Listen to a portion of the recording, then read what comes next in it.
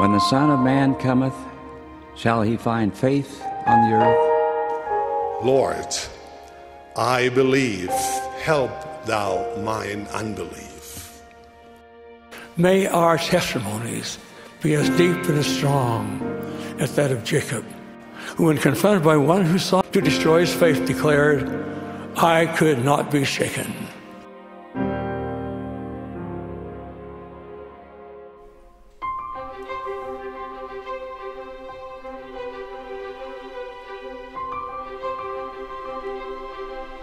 Hello, my friends, all you wonderful Unshaken Saints out there. I'm Jared Halverson, thrilled as always to be joining you for another week of Scripture study. We actually are moving forward into a new book of Scripture this week, and it's 2 Corinthians. We've spent 3 weeks on 1st, and now we'll spend 2 weeks on 2nd, and it's all going to be time well spent. These are amazing letters to saints that were so similar to us in our own day. I mean, yes, Paul was writing to ancient Corinthian saints, but he might as well have been writing to the modern church. Think about what we studied the last 3 weeks. Are there still divisions within our congregations? Sadly, yes. Are there still pulls towards immorality or draws towards intellectualism? Sadly, yes. Is the world still too much with us? Yes. But how do we navigate it? Paul has given us amazing advice. I loved his grand finale last week in chapter 15 about the resurrection. And to any of you who may be struggling with the loss of a loved one, please know that my heart goes out to you.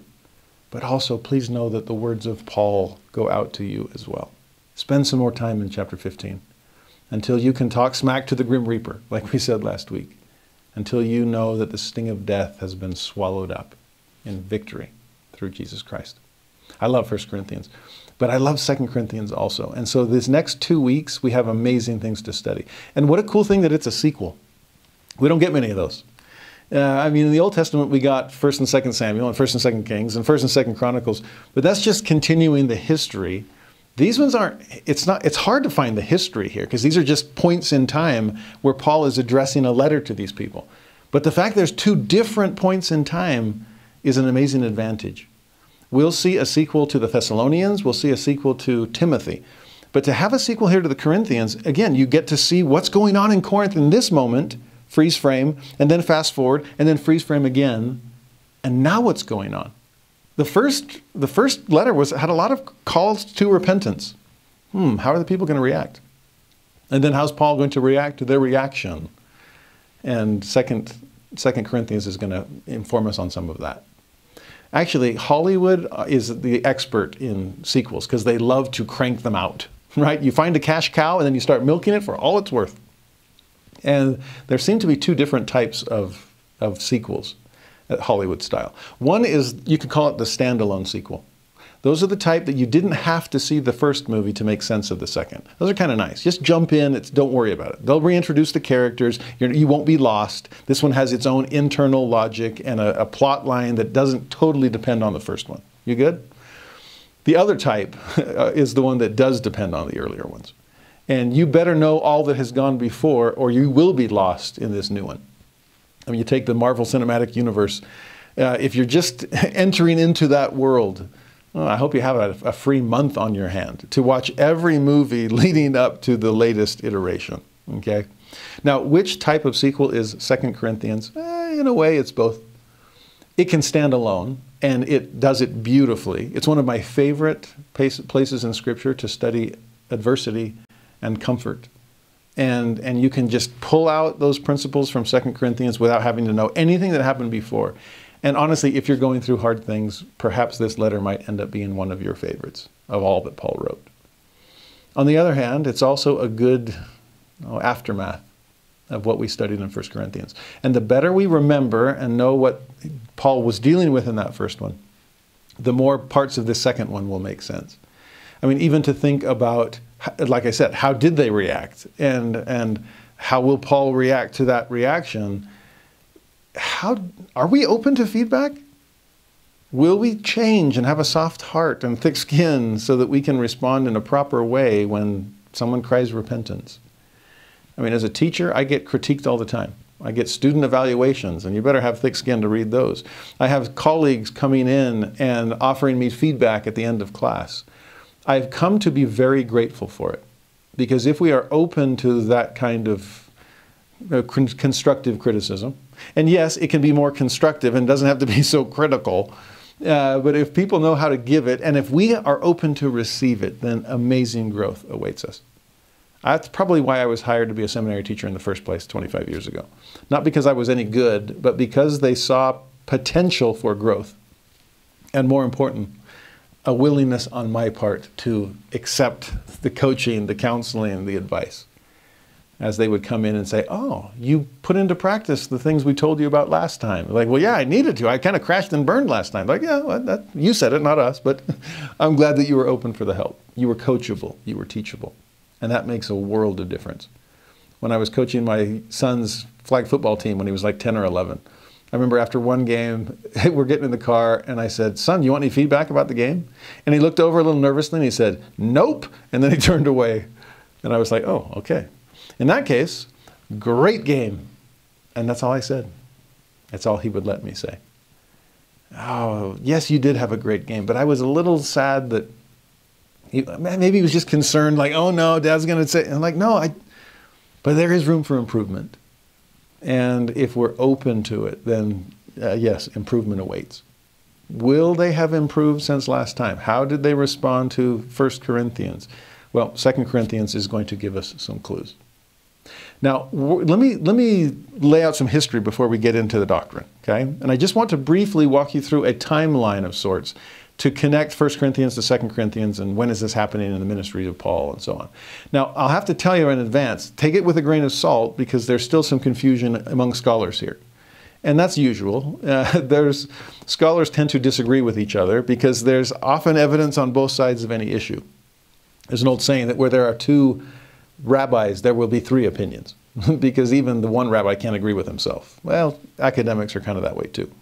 And it's a little confusing with Corinthians because you have multiple visits to Corinth and multiple letters to the Corinthians. And so putting them in the right order can be difficult, especially since we don't have all the details or all the clues. Okay? So I'm going to lay out a possible timeline with 7 steps on it just to make sense of when is all this happening and in what order. Okay? And like I said, take it with a grain of salt because this has not been set in stone. There's still disagreement. But here's one possible approach. Number 1, Paul is on his second missionary journey. He had already been on the first one to Asia Minor, right, Turkey. But now he's gone further west on his second mission off into Greece, right? And that's when he went to Athens and saw the altar to the unknown God. He goes west from there, and he ends up spending 1.5 years in Corinth. This is all taking place during Acts chapter 18. But that's the first step on the timeline. Second, he's still on his second missionary journey, but, well, the missionary transfers came. And he's left Corinth and he's gone to Ephesus back in Asia Minor. He ends up spending 3 years there. These are long missions. And that takes place in Acts chapter 20. But it's during this time in Ephesus that he probably wrote a first letter back to the saints in Corinth. Unfortunately, it's likely that this is a lost letter. It no longer exists. Now, you might be wondering, how do we know about a letter that doesn't exist? Well, glad you asked. Remember when we were studying 1 Corinthians, in chapter 5, he tells them, I wrote unto you, past tense, so I've already written you something. I wrote unto you in an epistle not to company with fornicators. Oh, okay. So 1 Corinthians is not 1 Corinthians? Well, likely no. He must have written them something earlier, and yeah, he chastens them for immorality among them and speaks of not companying, so there's excommunication. So this was likely a strongly worded, kind of stern letter calling them out for their sins that they're allowing to take place among them. Okay? So that's kind of first, we had our first visit, now we've had his first letter. Well, how do the Corinthians respond? Well, they write a letter back to Paul. And this is step 3 on our timeline. This is when Chloe, remember we met her in 1 Corinthians chapter 1, the house of Chloe writes a letter to Paul describing some additional problems among the saints. It's like, okay, immorality was not our only problem. There's division. There are people wanting you and others wanting Apollos and others wanting Cephas. And there's massive intellectualism as our sister city to Athens. And man, Paul, can you help us? We need you. Well, Paul reads that. And in step number 4 of our timeline, he writes a response to Chloe's letter. And that's what we have in 1 Corinthians. Okay? So again, it was most likely a second letter, but it's the first one we have. So we'll call it first, but it's responding to Chloe's concerns. It addresses those issues that we saw the last 3 weeks. Now, step 5 in the timeline, Paul goes back to Corinth for a second time. This is now on his 3rd missionary journey. And as part of this, some scholars call this the painful visit, because as he refers to this visit in 2 Corinthians, we'll see it today, he talks about it was hard. A lot was weighing on his mind and on his heart. He had a heavy burden as he's continuing to cry repentance and trying to solve the issues on the ground there in Corinth. So there's 3rd missionary journey, but 2nd visit to Corinth. After which you get to step 6. And this is the trickiest one because we really don't know if this happened or not. Okay?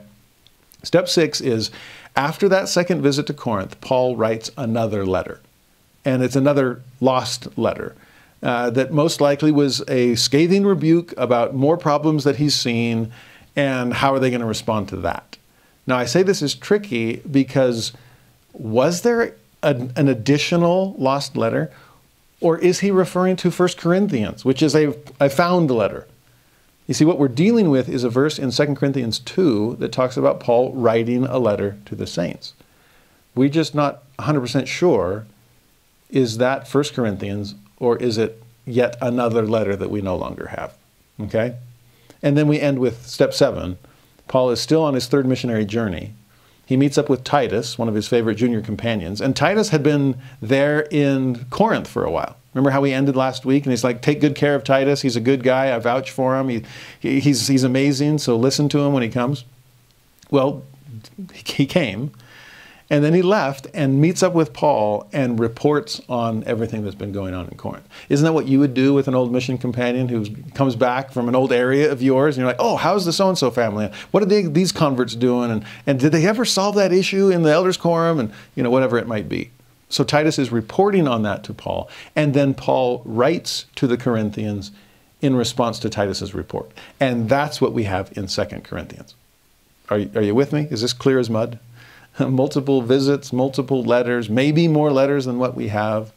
But essentially what's going on is this back and forth between a group of people and a missionary who absolutely loves them and is concerned for their spiritual well-being. And so wants to know, really, how are things going on the ground? And when he finds out that things are not all as they should be, he pleads with them to change, to repent, to fix things. And how do they respond to that? Well, we're going to see.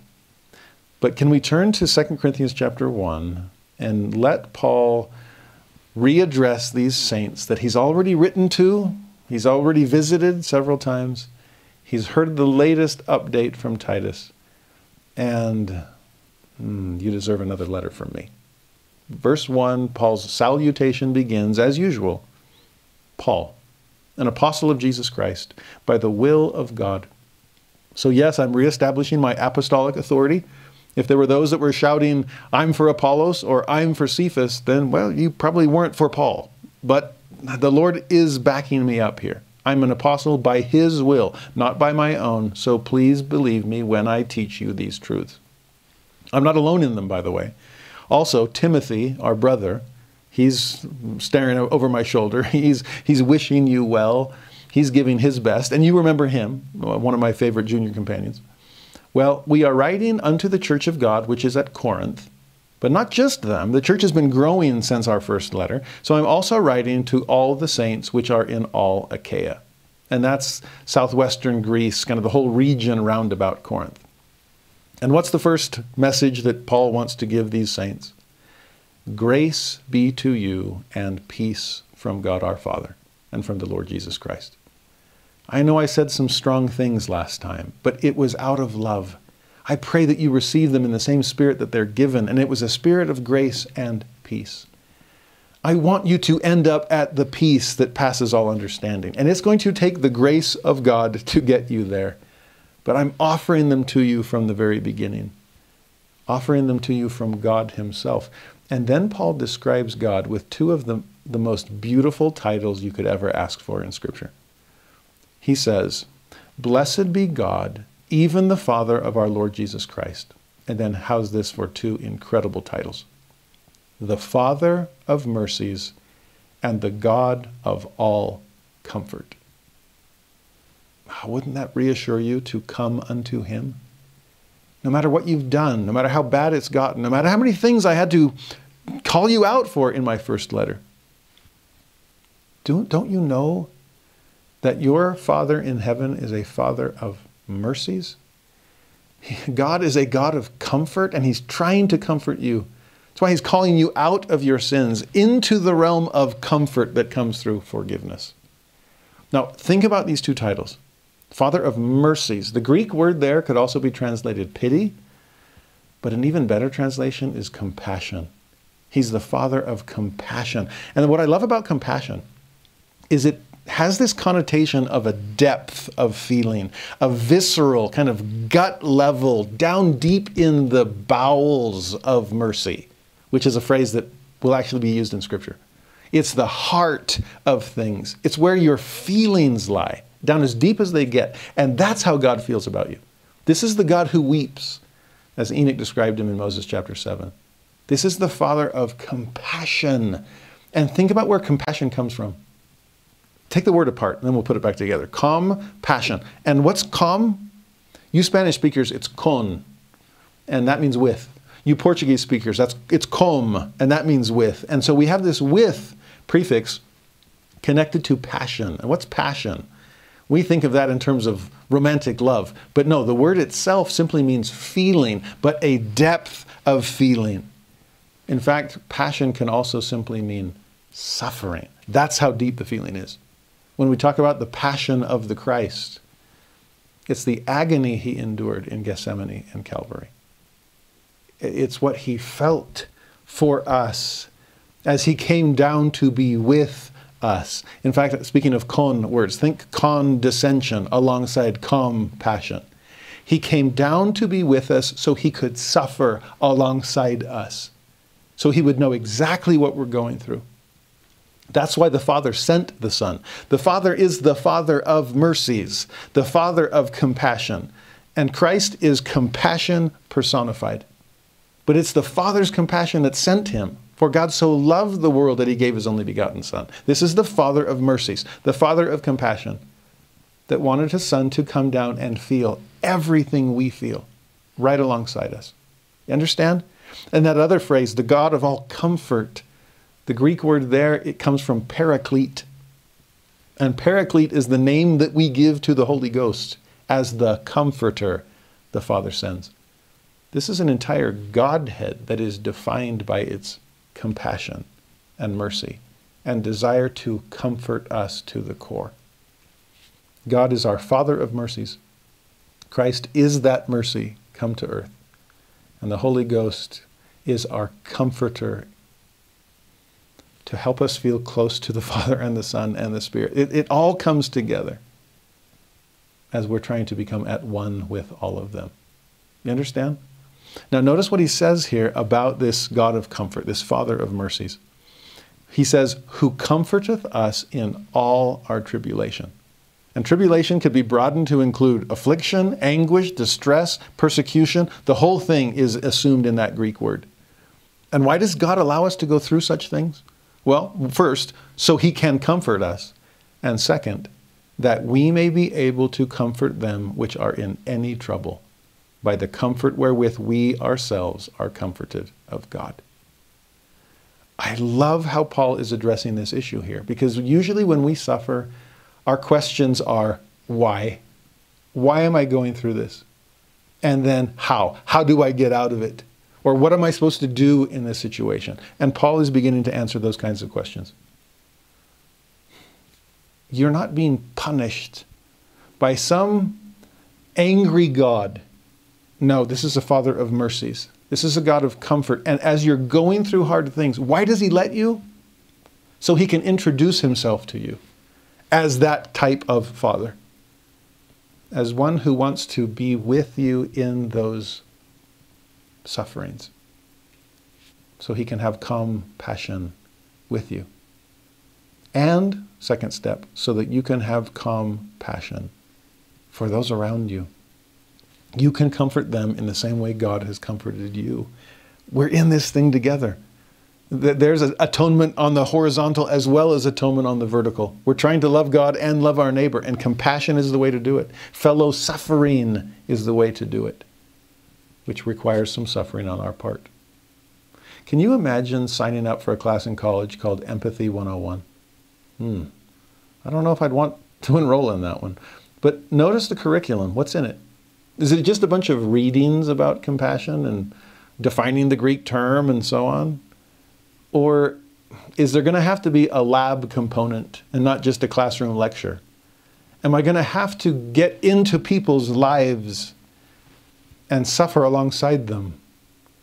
Or even stronger, suffer as if I were within them myself, wearing not only their shoes, but their feet.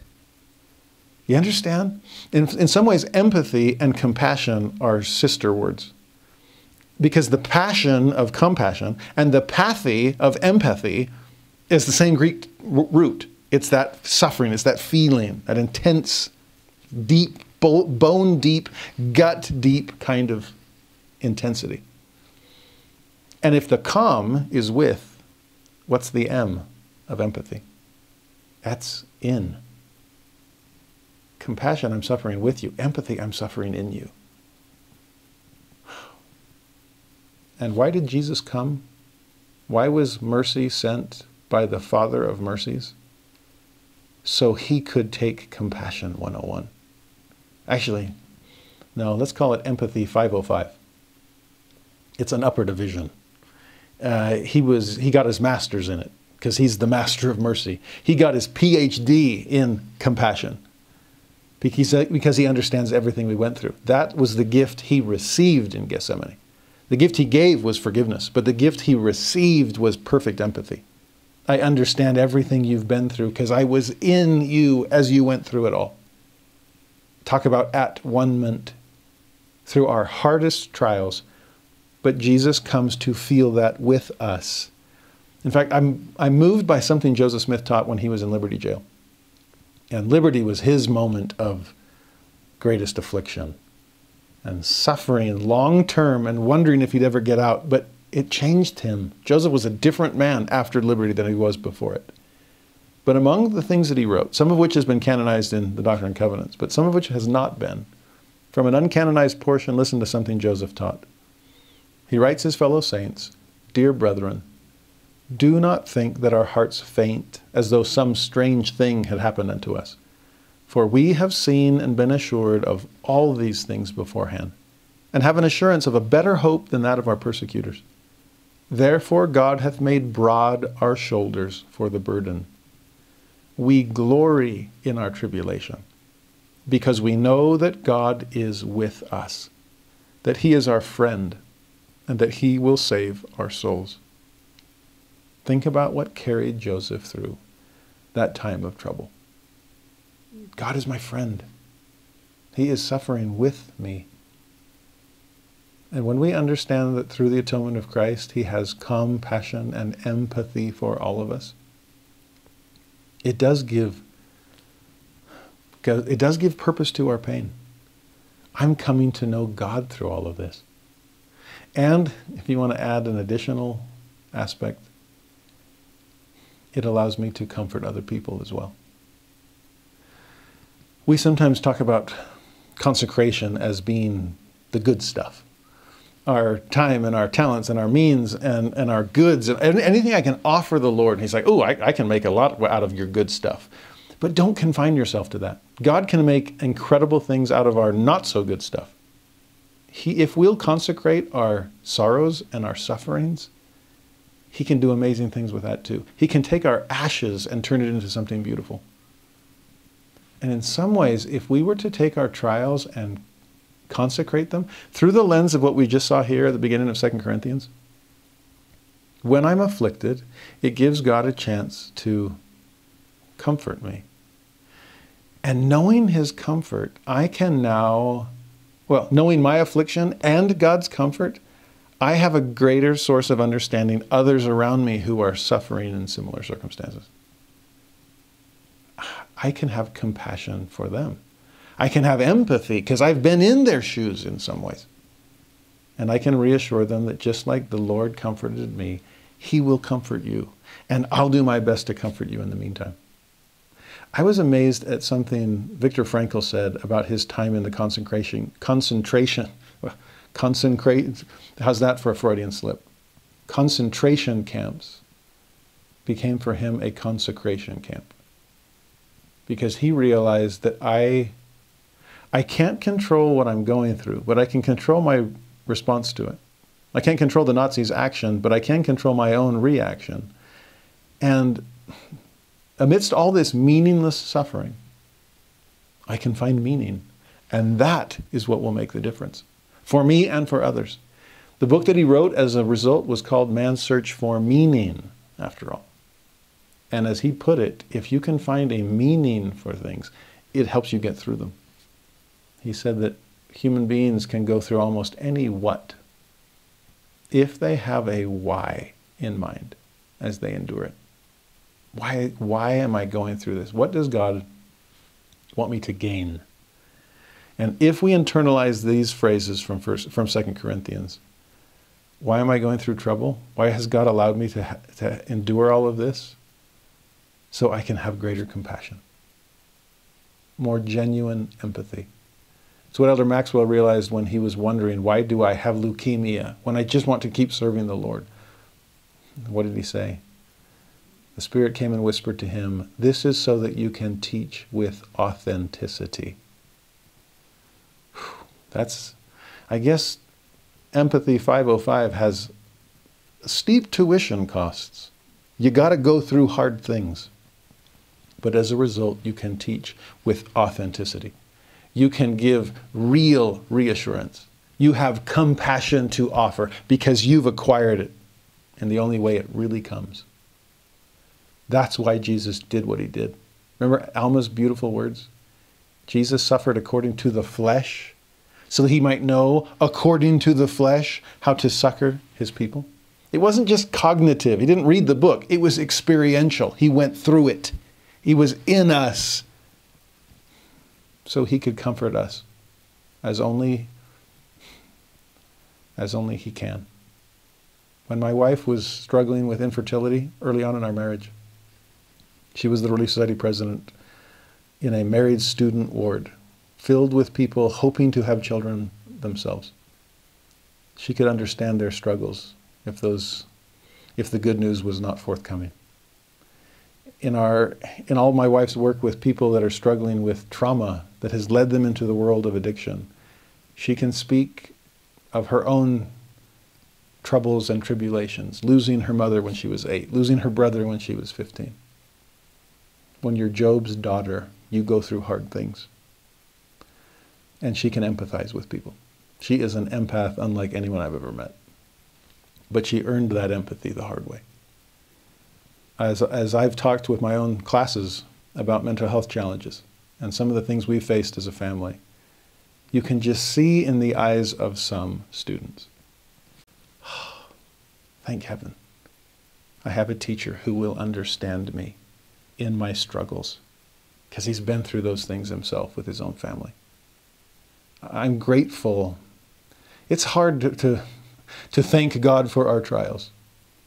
But when we see the meaning in them, the purpose in our pain, something I can consecrate for the good of others, it does help us endure them and endure them well. Now, as Paul goes on in verse 5 through 7, he says, for as the sufferings of Christ abound in us, and they certainly did in him. He'd been through so much. But as they abound in us, so our consolation also aboundeth by Christ. I think about this. This is directly proportional. How much are you suffering? Well, then, to that exact degree, you will receive the consolation that you need.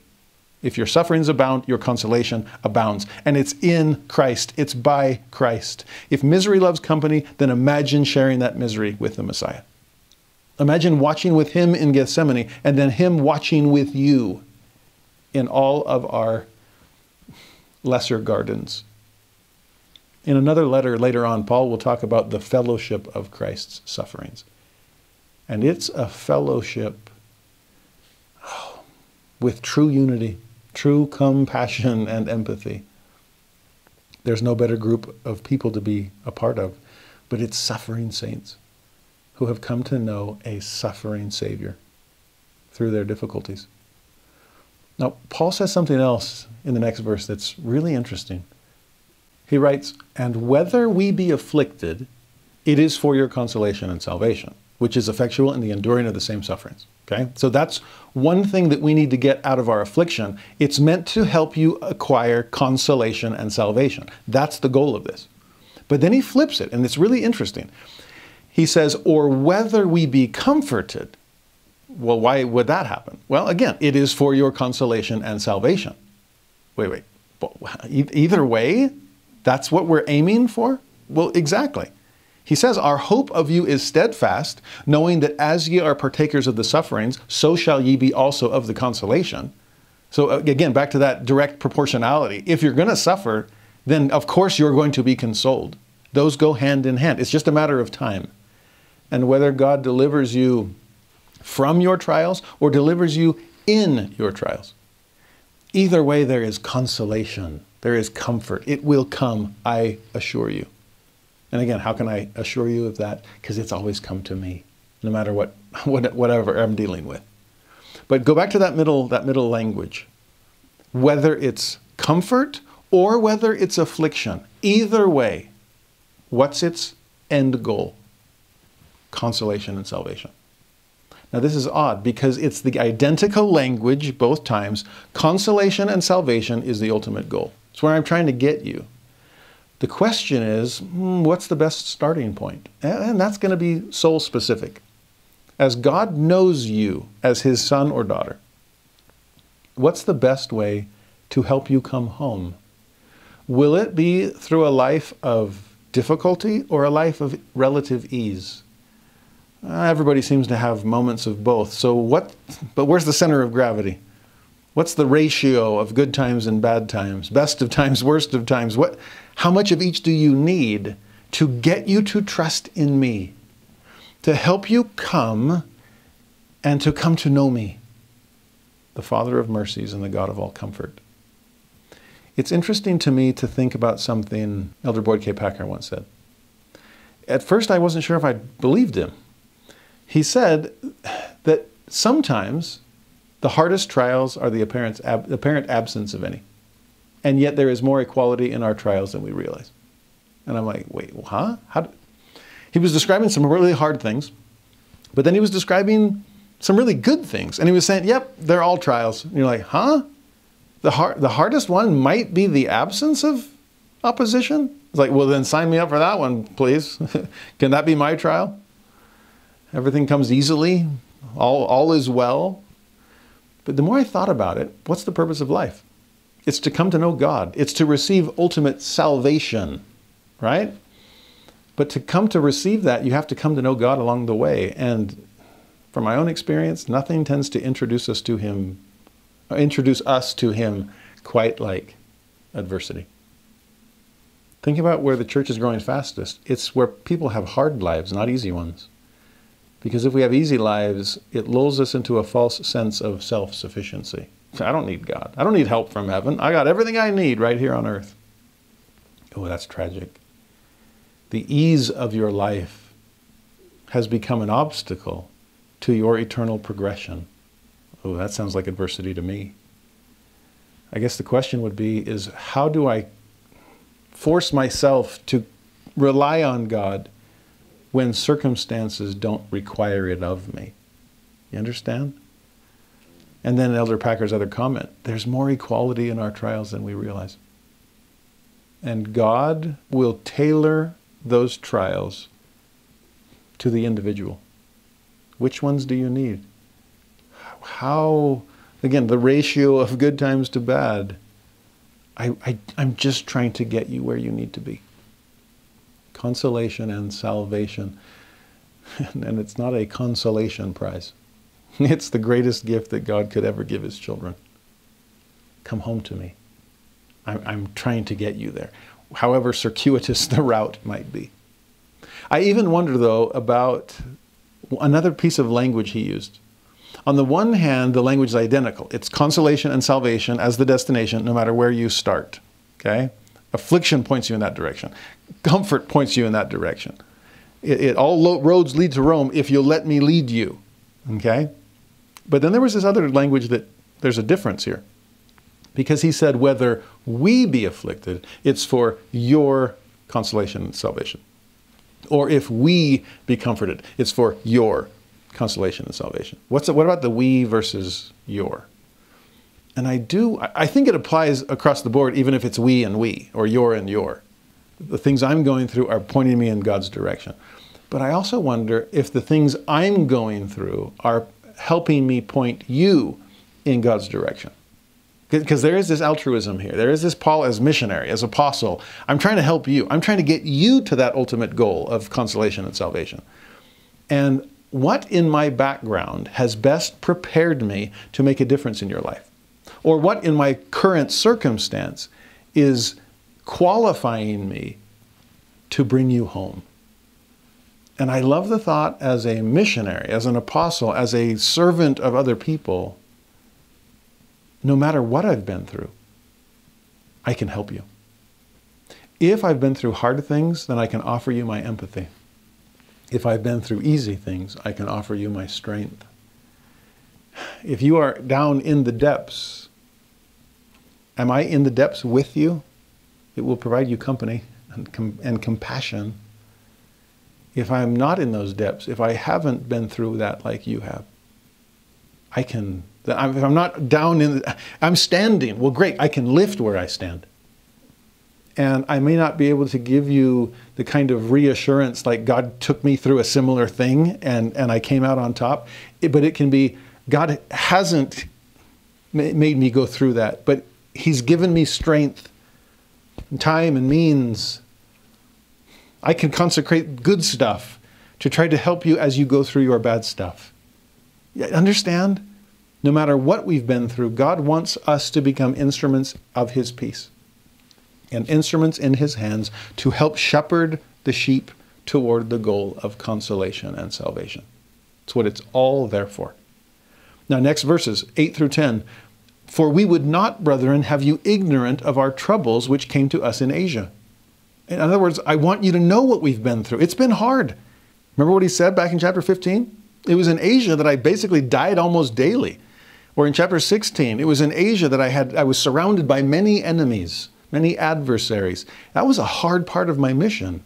And I don't want you to be ignorant of that. That way you'll understand when I promise you comfort, it's come to me as well. I haven't lived some kind of life in a bubble, but protected from affliction and persecution or tribulation and trial. It's my middle name. But I came to know the Father of Mercies through all of that. You'll come to know Him in the same way. So I'm not keeping you in ignorance there. In fact, the way he describes it, we were pressed out of measure. Imagine that kind of pressure, that kind of difficulty. Off the charts, out of measure. He says above strength. So this was more than we could handle on our own. Insomuch that we despaired even of life. We didn't know if we were going to make it. Like I said, we died daily. Well, there were days we thought we'd actually die.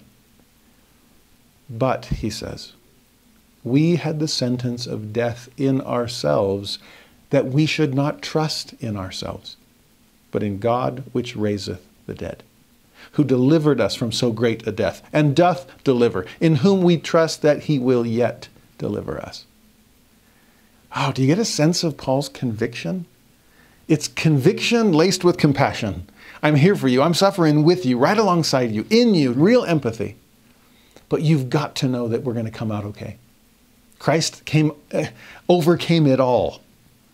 This is what Jesus was trying to say to Joseph Smith in Liberty Jail. The Son of Man hath descended below it all. Art thou greater than He? No. Paul, I've been with you. And the way he describes this, the sentence of death, oh, but it's only death? Really? That's all I got was the death sentence? No, it's nothing. Like, what, that doesn't scare you? Well, no, because Christ overcame death. He conquered it. The grave has no victory. Death has no sting. Because he raised himself to life, and he will raise us as well.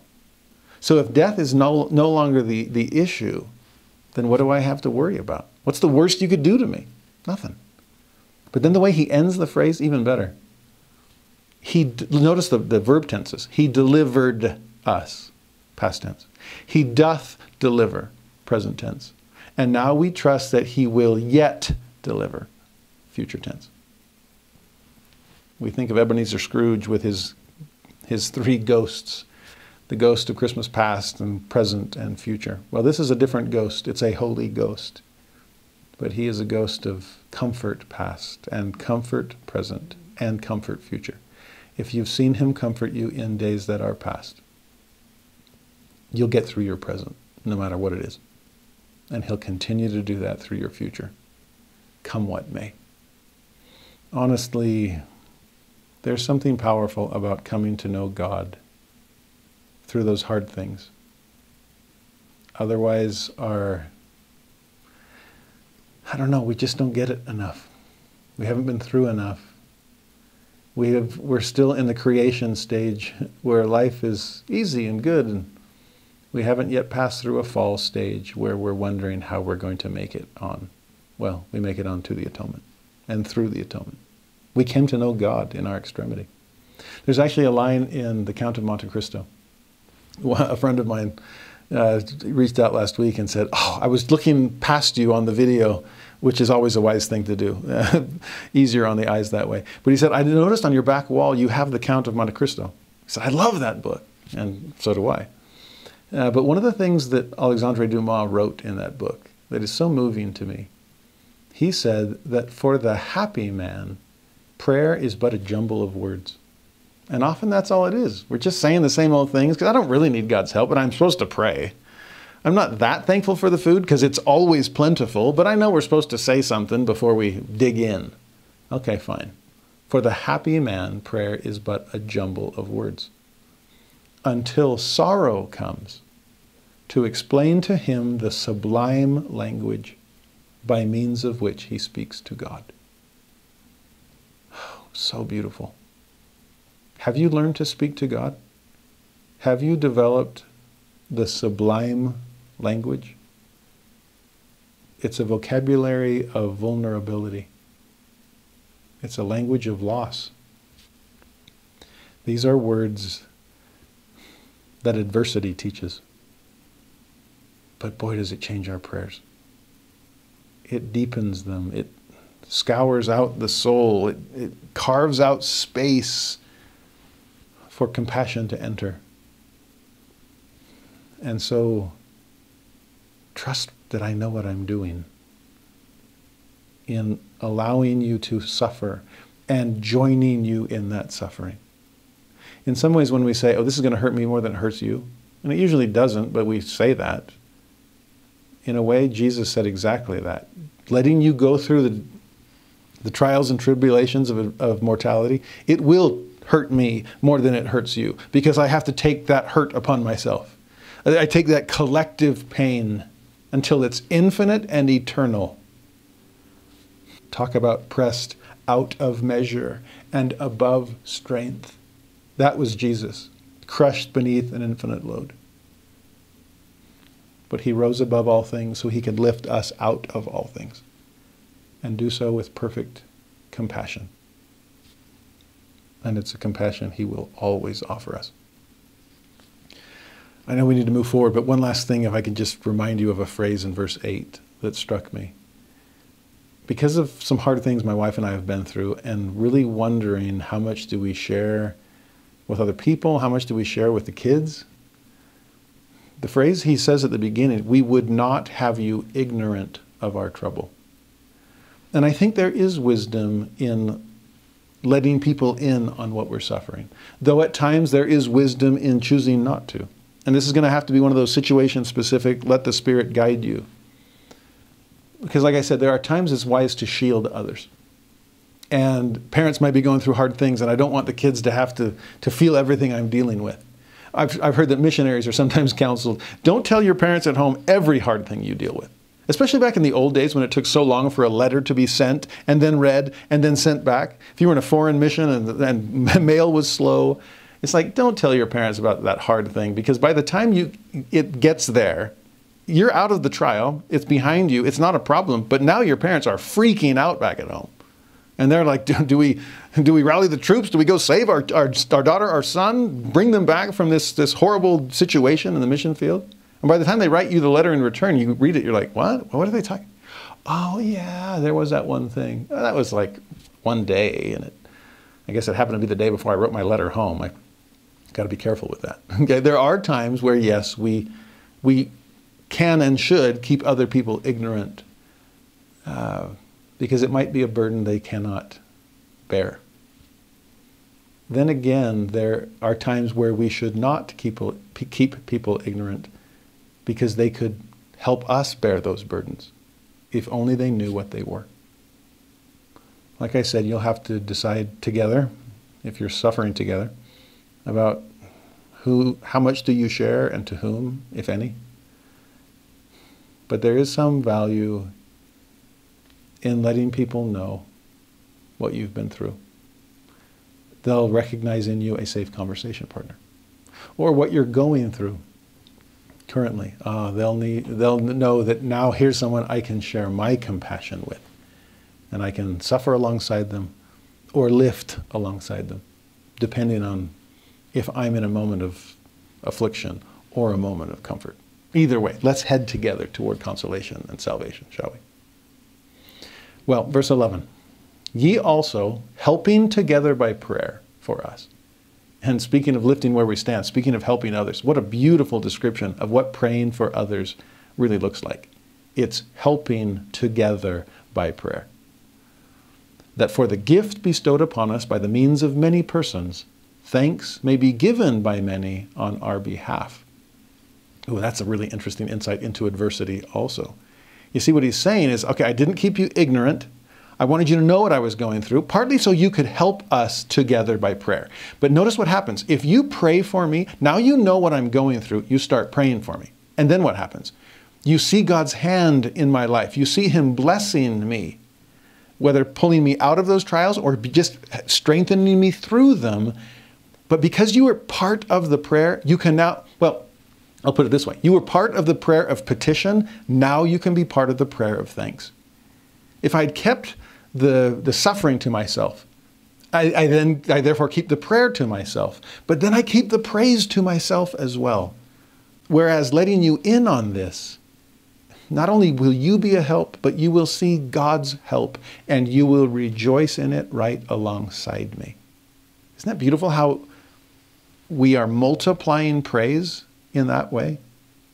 Paul then says, for our rejoicing is this, the testimony of our conscience, that in simplicity, and other versions of this say in holiness, which I like even better, in holiness and godly sincerity, not with fleshly wisdom, but by the grace of God, we have had our conversation in the world, and more abundantly to youward, or toward you, as we would say.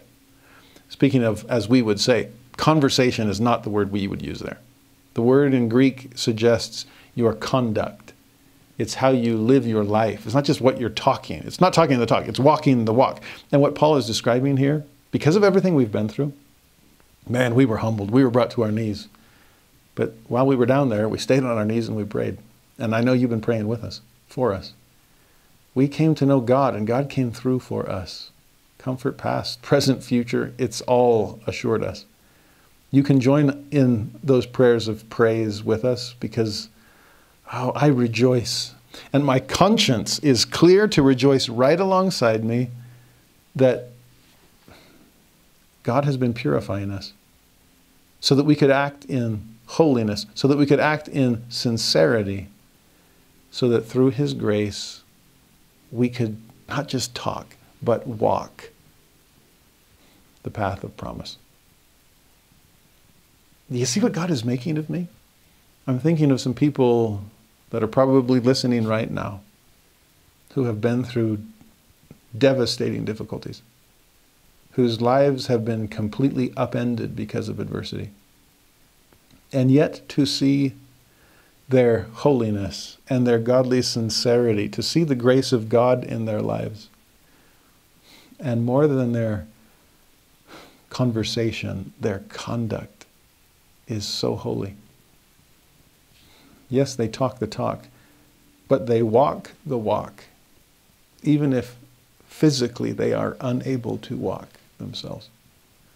Oh, spiritually, they are sprinting forward and inspiring me in the process. Now, in verse 13 and 14, Paul tells us this: "We write none other things unto you, that what ye read or acknowledge. And I trust ye shall acknowledge even to the end." In other words, our letter, think of 1 Corinthians or other lost letters that he's written, it was straightforward. You read it, you acknowledged it, or in other words, you understood it. We didn't write anything that was over your head. We wanted to be crystal clear in everything, and we're going to stay that way. He says, "As also ye have acknowledged us in part, that we are your rejoicing, even as ye also are ours, in the day of the Lord Jesus." So why did we write so clearly and understandably, even though it hurt on occasion, to have your sins called out? Well, it's because we love you. And whom the Lord loves, he chastens, and, well, whom an apostle loves, the apostle will chasten as well. Paul loved the Corinthian saints. He'd spent so much time among them. He's writing them clearly. You read it, you acknowledge it. And even though it hurts a bit, please know we rejoice over you, and pray that you rejoice over us.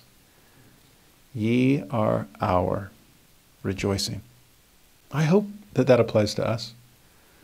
Even in a conference talk that we feel guilty during, when our consciences are pricked and we realize that I haven't been holy and godly, I don't have godly sincerity. In this area, I've got room for improvement.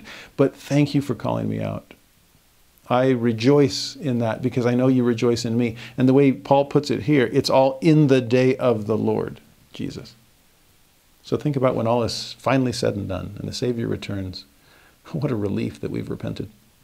Thank you so much for loving me enough to chasten me and to invite me to change. In verse 15 to 16, "And in this confidence I was minded to come unto you before, that you might have a second benefit," a double blessing there, another personal visit from Paul. I'd come, I'd seen some problems, I left, I wrote back to you, you've responded, you've changed. I wanted to rush right back with all this confidence that we will someday rejoice over each other as we both change and come unto Christ. Talk about a second blessing, a second benefit that would have been. But I couldn't come at that moment. As he explains it, my plan was to pass by you into Macedonia and to come again out of Macedonia unto you, and of you to be brought on my way towards Judea. These were my missionary plans, my travel plans. I wanted Corinth to be another stopping place on my missionary journey. Oh, just to come and rejoice together. You're changing, you're growing up in God, you're repenting of your sins. Thank you for accepting the affliction of a troubled conscience so that you could repent and have your conscience made clear through Christ. In verse 17, Paul says, "When I therefore was thus minded," when I planned to come back and keep preaching to you and see how things were going, when that was my original plan, did I use lightness? Or in other translations, was I fickle? Did I change my mind? You might be wondering why I didn't come according to that plan. He says, or the things that I purpose. Do I purpose according to the flesh? That with me there should be yea, yea, and nay, nay? I mean, there's worldly people out there. Those are those who purpose according to the flesh. Those are the type, they can't make up their mind. They say yes when they really mean no. I mean, these are those reeds shaken in the wind that Jesus was talking about. And I'll just take the easiest path, or the path of least resistance, or say one thing and mean something else. No, that's not me. Please don't misjudge me for not coming straight back to you when it was my original intent. No, I'm serving at God's will, and I go where He sends me. The way he puts it in the next verse, "But as God is true, our word toward you was not yea and nay. We're not flip-flopping on you. For the Son of God, Jesus Christ, who was preached among you by us, even by me and Silvanus and Timotheus, was not yea and nay, but in him was yea. For all the promises of God in him are yea, and in him, amen, unto the glory of God by us. Now, admittedly, Paul's language is difficult there, but his feeling is beautiful. I'm sorry I couldn't come. I had plans and then they had to change, but I'm not just some kind of fickle switch things in the last second without thinking it through. No, I'm just going where the Lord sends me. But speaking of the Lord, do you not know what he's like? He's not promising yes and then coming out with no, especially when you are repenting of your sins or seeking comfort amidst your affliction. No, in him is yea. And I love the way he puts it. I remember my wife is so good at this. When the kids, especially when they were little, when they would ask for things or want to do things, my wife made it a point to try to say yes whenever she could. Instead of just immediately jumping like, no, we don't have time for that, or that's crazy that you want that, or it's like, no, come on, grow up. It's like, no. And sadly, as I know I'm guilty of this. I was too much of a no parent. And my wife gently correcting me, reminding me, there's other ways we can help guide the kids' decisions without having to say no right off the bat. And if we can say, not yet, or what about this, or, well, here's some other options, or just honor that. Because think about how it'll leave the kids in a place of like, wait, my parents are saying yay instead of nay? They're saying amen, I agree, let's move forward. Wouldn't that give a child confidence in their own decision making? Wouldn't it help them grow in independence and a sense that I can do things and I can make plans and I can move forward and I can succeed in life? I love that ours is a God of yes, a God of amen, agreeing with us as we're doing our very best to come up with plans for our future. I love this. To me, it's yet more evidence of God's confidence in us. You see more of that in verse 21 and 22. As Paul continues speaking of God, now he which establisheth us with you in Christ, and hath anointed us, is God, who hath also sealed us, and given the earnest of the Spirit in our hearts. How's that for additional insight into this Father of Mercies, this God of comfort? He's the one who establishes us. He digs deep. He lays the foundation. He builds us upon the rock so that no matter how harsh the winds that are blowing all around us, now we will not fall. Not only does he establish us, he anoints us. And usually it's kings and queens and priests and priestesses that are anointed. Beyond establishing and anointing, he has sealed us. In fact, he's sealed us part of his eternal family. That's how invested he is in our ultimate consolation and salvation.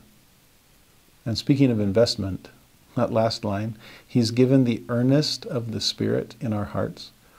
Earnest. Have you ever heard of earnest money? Earnest money proves that you are in earnest to pay the rest of the debt back. It's like the down payment you put on a house. I'm serious about buying this thing. I want it. I am earnest in this. And therefore, I will earnestly work as much as I need to, do all that I can, that I have to be able to pay the loan back to the bank, since I can't afford this house already. There's my down payment. There's my pledge. There's my promise.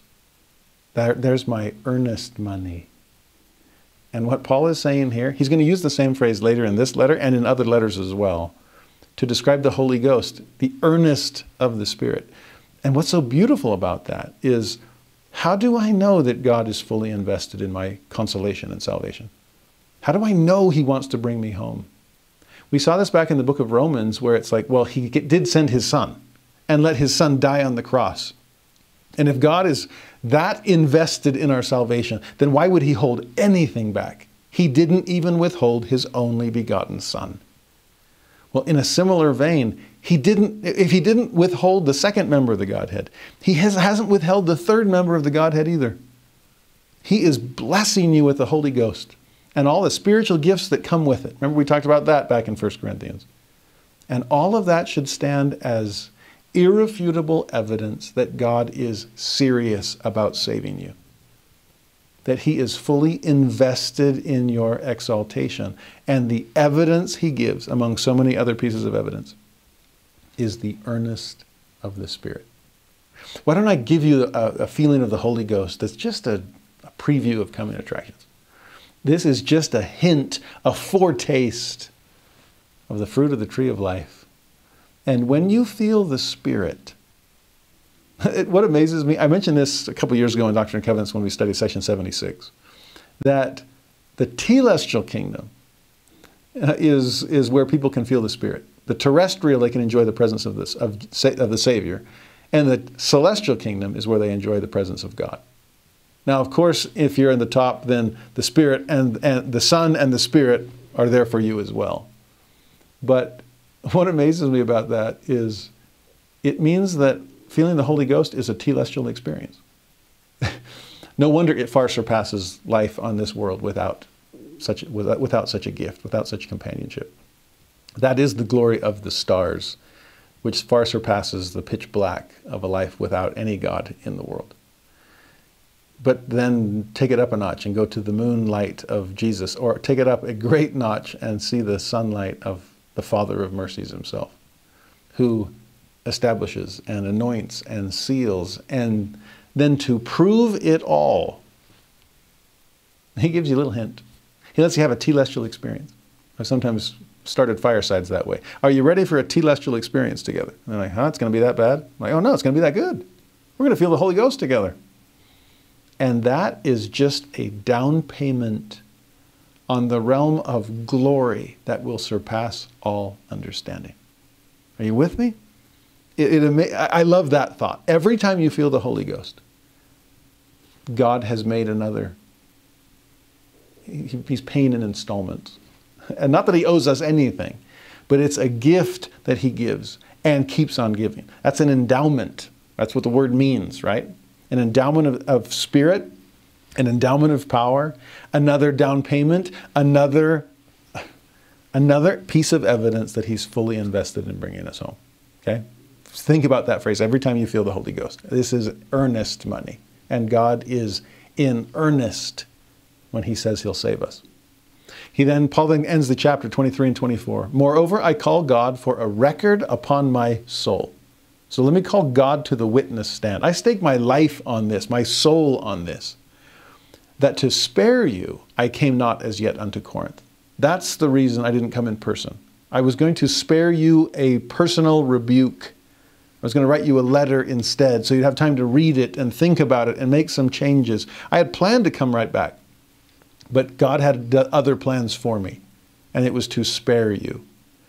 Not for that we have dominion over your faith. I'm not trying to say that you can't do anything without us, and I'm here to lord over you and exercise unrighteous dominion. No, I don't have dominion over your faith. What am I instead? I am a helper of your joy, for by faith you stand. And that's all Paul's trying to do. Build their faith. Help them be happy. It's such a great phrase. What a wonderful job description of an apostle of Jesus Christ. What are we? Oh, we are helpers of your joy. Wow. You want me to be more happy? Oh, yeah. Adam felt that men might be, and men are that they might have joy. What was Abraham seeking? Greater happiness and peace and rest that can only come through the blessings of the fathers. And so Paul and all of those who have succeeded him in the apostolic office, yes, they are helpers of joy by building our faith, because it is by faith that we stand. Makes me want to read everything Paul ever wrote. And again, grateful that he wrote it. If he'd come as planned and just spoken, then we wouldn't have it on record. So what a loss for us. But also, I wonder if the people would have been so emotionally up in arms, like, how dare you call us out? I've sometimes said to people that are struggling in a relationship, you might want to write the other person a letter. If it's a hard conversation, sometimes if it's written down, they can calmly read it and they don't have the chance to rebut right in the moment. No, they have to keep reading, and you can be really careful with the way you phrase things. And I want to be crystal clear. And that's what Paul is doing in trying to craft these epistles. How do I say it in such a way that you might actually choose to change? Well, we're going to see more of this in chapter 2.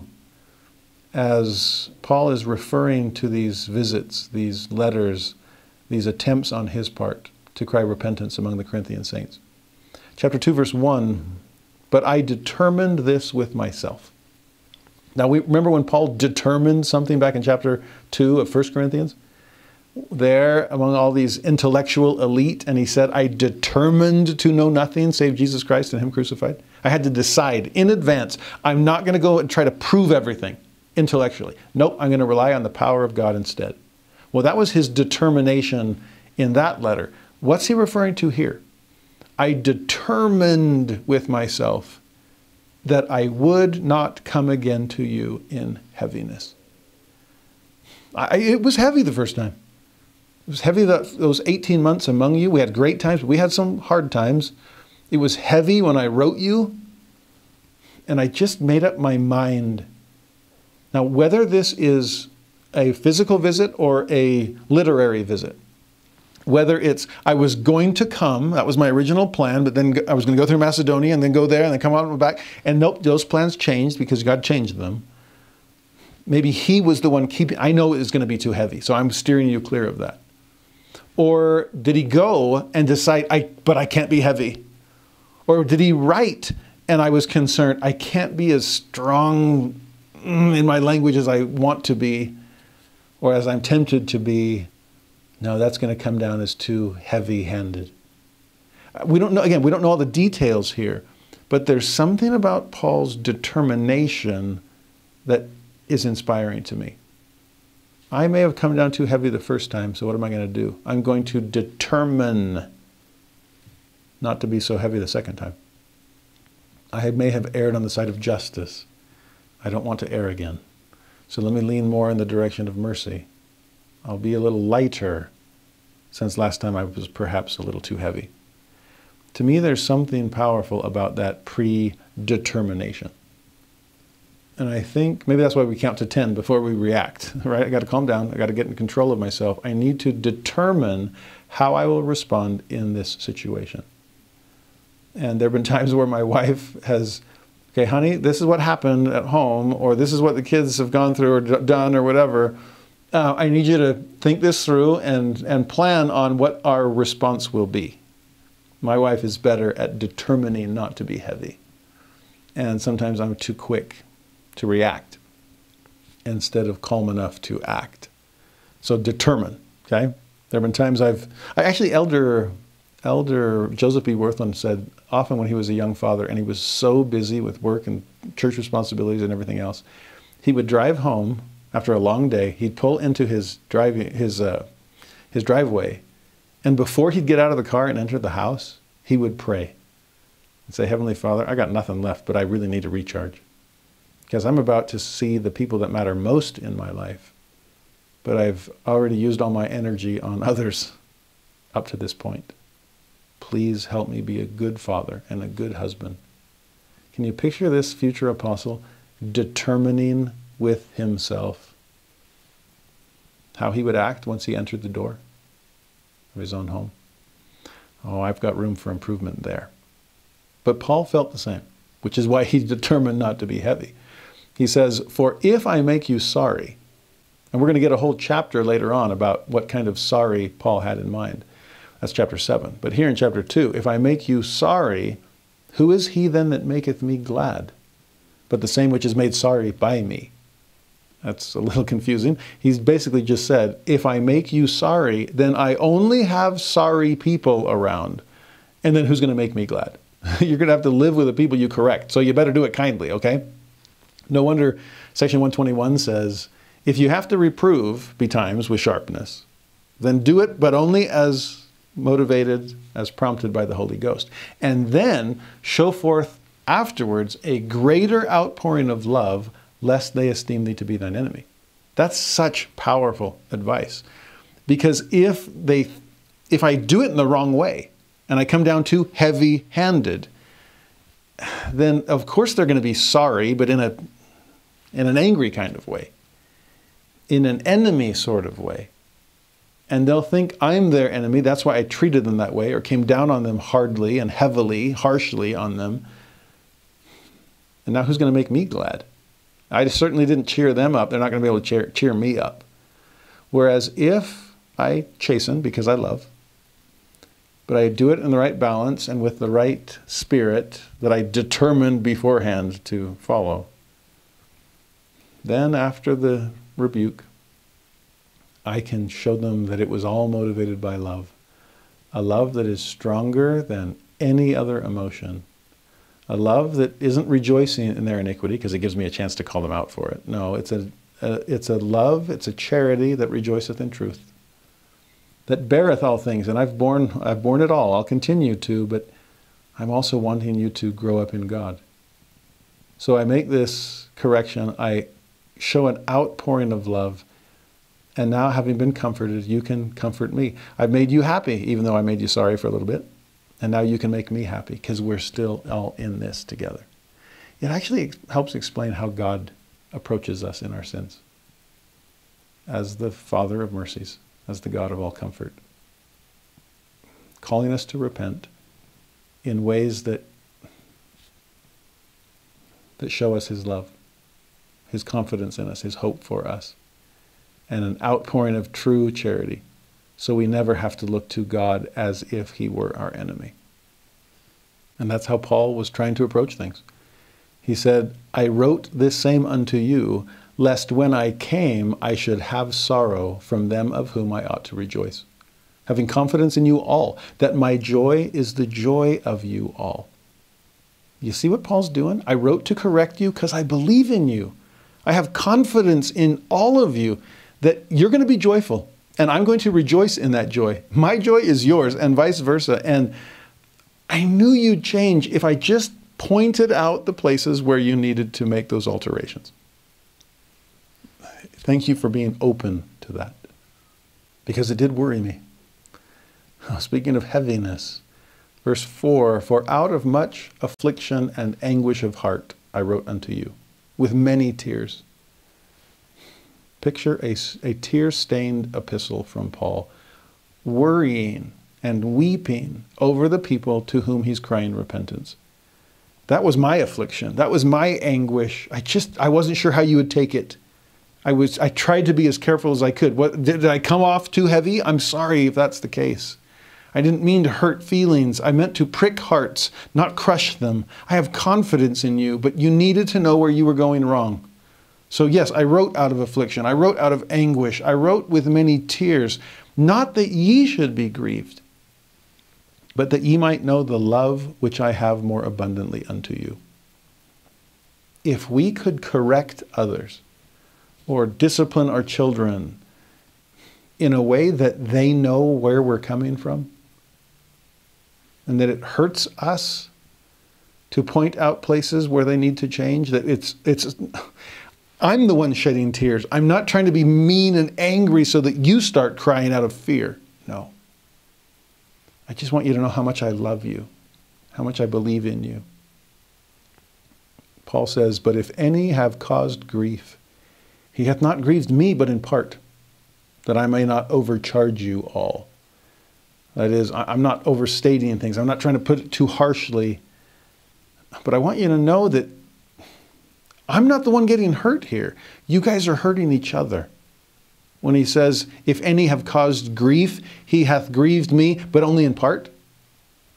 I mean, I'm not living there in Corinth. I was there for a while, then I had to leave. I'll come back, but then I got to go. You're the ones that are members of the Corinthian First Ward.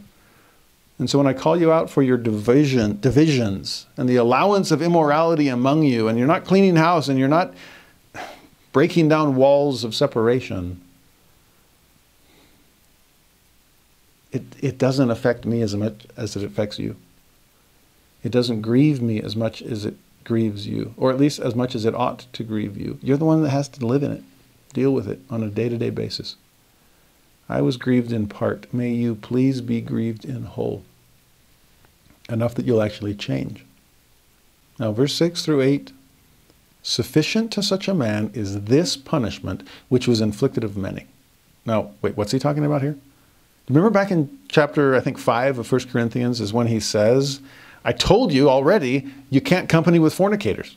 You gotta sever those kinds of communions. He's not in the communion with Christ. He's committing major sins.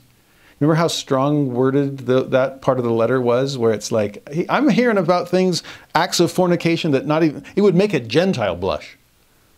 And you covenant members of the body of Christ, this is a cancer that's going to need to be cut out. There has to be church discipline. You have to protect the innocent so that they know how serious sin can be. And so I'm going to pass judgment from a distance, and it's guilty as charged, and the man must be excommunicated. For your sake, as well as his. Maybe it'll jolt him into a realization that this is serious stuff he's playing with. Remember that whole conversation we had? Well, time has passed. It sounds like they passed the verdict that Paul had suggested, and that they'd excommunicated the man.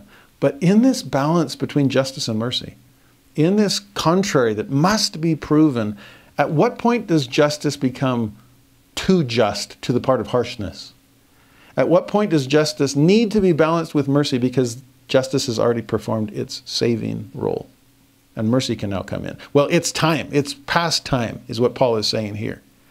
Powerful language. Sufficient to such a man is this punishment. It's gone on long enough. We can let him back in now. Okay? Let him come back into communion, into the community. Let him partake of the sacrament. Let him be rebaptized if need be. Whatever it is, let him off for good behavior. Okay? It's sufficient. The way Paul says it next. So that contrariwise, we ought rather to forgive him and comfort him, lest perhaps such a one should be swallowed up with overmuch sorrow. Wherefore I beseech you that ye would confirm your love toward him. This goes back to what that verse in section 121 we already talked about. Show afterwards the greater outpouring of love.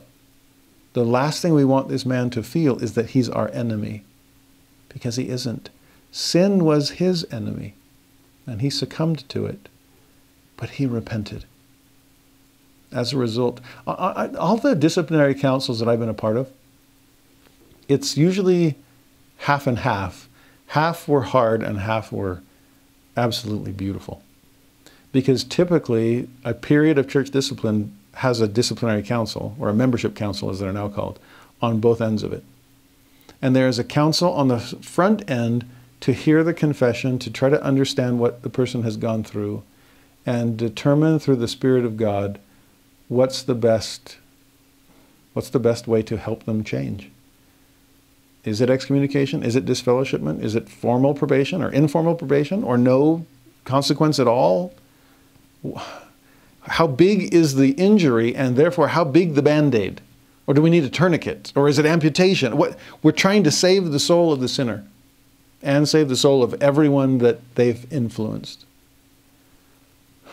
So how do we do this?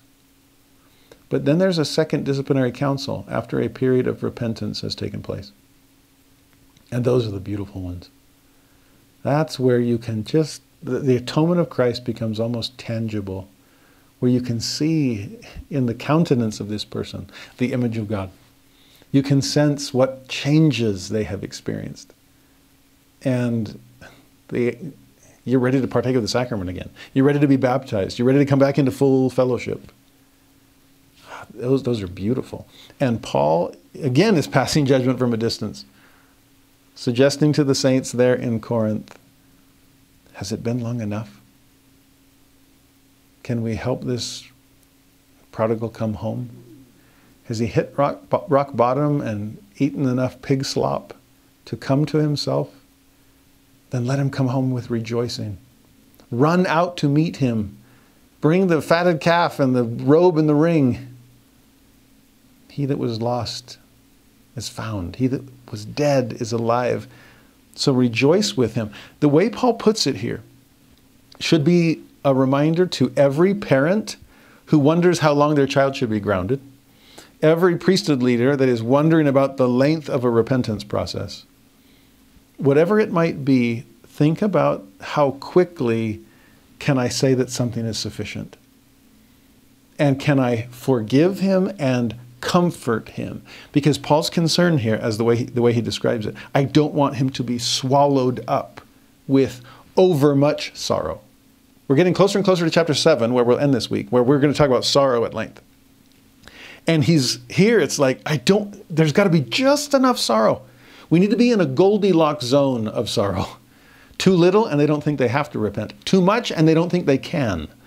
We talked about this in Alma chapter 39 and then 42, when Alma is chastening Corianton for major sins he'd committed. And was there an excommunication of sorts? There was discipline. But by the end of it all, by the end of the conversation, chapter 42, there's this Goldilocks zone of just how troubled he ought to be about his sins. Troubled enough to take them seriously, but not so troubled that he's paralyzed by his own sense of shame and sorrow. No, we gotta stay in the Goldilocks zone here. Just enough before it's overmuch. And so what does Paul beseech the people to do? Confirm your love. Prove to this good brother who's trying so hard to be good that you're not going to hold him hostage to his past, but that you forgive him, and that you comfort him, and that you love him, so he knows you're not his enemy. Okay? Now verse 9, for to this end also did I write, that I might know the proof of you, whether ye be obedient in all things. So there's another reason why I wrote 1 Corinthians, or whatever other letters might have gone missing over the ages. Okay? I wanted to have proof. I wanted to give you a chance to prove yourself, and namely to prove your obedience. I called you to repentance to give you some advice on change. And have you done it? Will you do it? Now, he says, to whom ye forgive anything, I forgive also.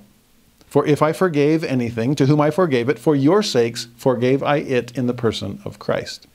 You see, as an apostle, Paul is just acting in the Savior's name. He's Christ's representative. So he's calling out this sinner in Christ's name, but forgiving this now repentant sinner in Christ's name as well. So I forgive you in his person, lest Satan should get an advantage of us, for we are not ignorant of his devices.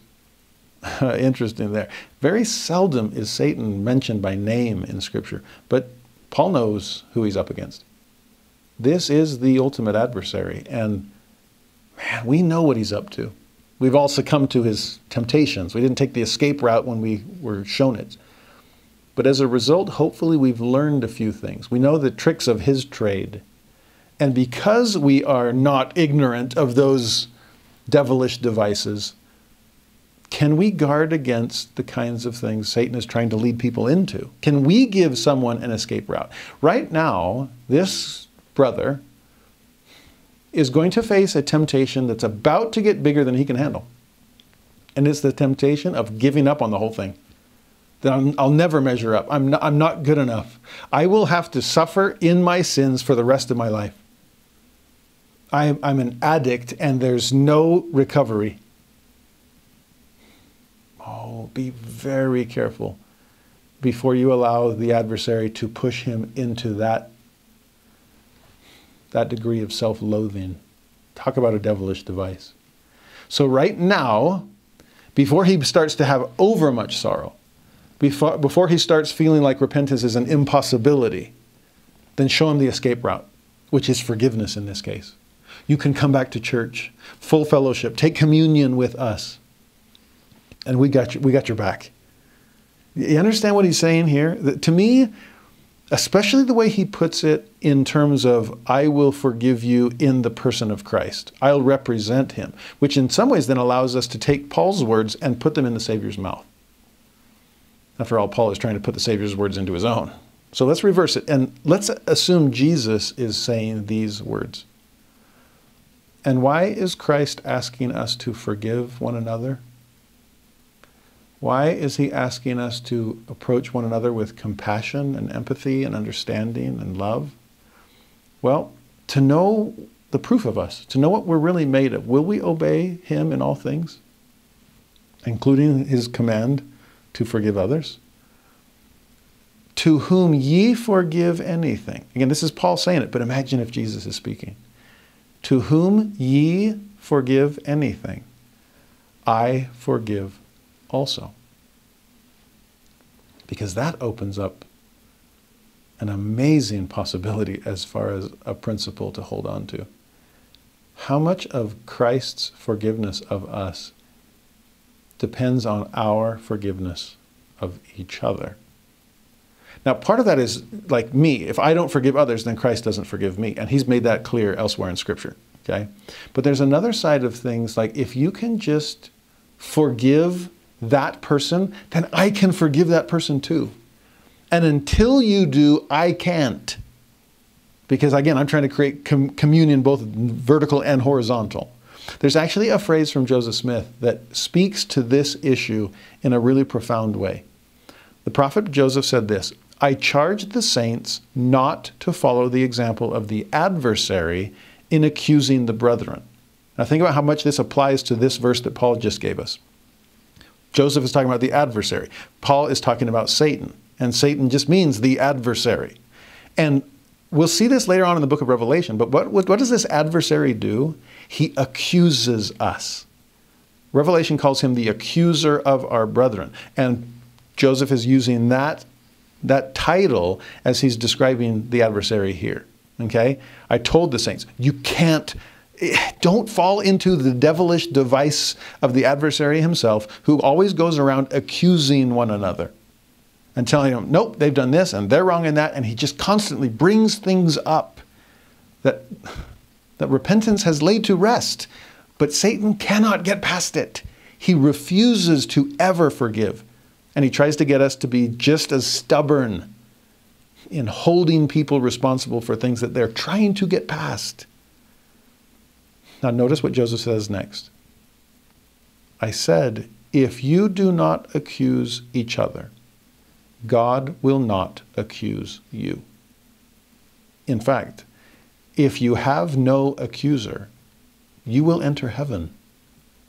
Now pause there and wrestle with that. If no one accuses me, that's how I get into heaven? Well, I always thought it'd be God accusing me. I mean, he's the judge, right? And he's there and he's like, no, none shall pass. You've made all these mistakes, committed all these sins, and I refuse to forgive you. Well, what if God kind of hangs back and turns this into the people's court? And how does everyone here collectively feel about so-and-so? Oh, they shouldn't get in, and this because they did that, and there's all this anger and accusation. And I don't know if heaven would feel heavenly with all this discord. And they don't want you there because they're still accusing. You probably wouldn't want to be there because you're feeling accused and all eyes on me. And who wants to live in that kind of situation eternally? Whereas if I can repent of my sins, if I can seek forgiveness from one another, if I can seek forgiveness from God, but also from my fellow brothers and sisters who have been told by God, forgive them just as I would, okay? We're all in the business of forgiveness, okay?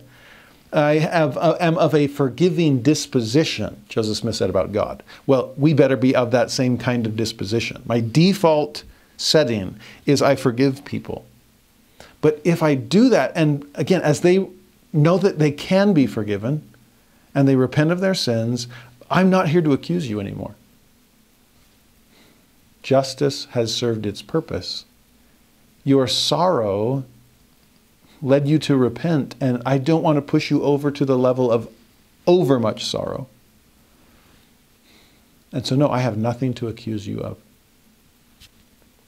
And if the people's court passes that kind of judgment, innocent, no accusations, then can you picture the Father of Mercies smiling and saying, I'll vouch for that verdict. That's exactly right. Well done, thou good and faithful servant. Enter now into the realm of rest. There's something, I would encourage you to keep chewing on this. And if I'm accusing others, on what basis? Why can I not let things go and be more forgiving? And if I'm the guilty party, how can I seek reconciliation? Remember that word. How can I seek reconciliation with those around me so that they no longer accuse me? Satan will want to accuse me till the cows come home. There's no getting around that one. But God knows not to take him seriously, and we should know the same. But one another, can we get to the point where there is no more accusation and no more need to accuse? In which case, come home. Please let the Spirit whisper to you the Lord's words. To whom ye forgive anything, I forgive. And thank you for being forgiving, as I am. In verse 12 and 13, Paul continues, furthermore, when I came to Troas to preach Christ's gospel, so more missionary journeys, and a door was opened unto me of the Lord, I had no rest in my spirit, because I found not Titus my brother, but taking my leave of them, I went from thence into Macedonia. Remember, he's trying to find out from Titus, what are things like back in Corinth? And I went to a certain spot, I thought I'd find him there, but he wasn't there, and what am I going to do?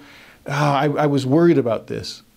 This is a just quick aside here about Paul's mission, but I love the fact that he was focused on a companion and wondering how he was doing and where he was. And I wanted to come, I wanted to preach, the door was wide open, but I couldn't take it because someone else was in need. This is actually Ammon putting a whole Lamanite village on hold to go help Aaron out of prison.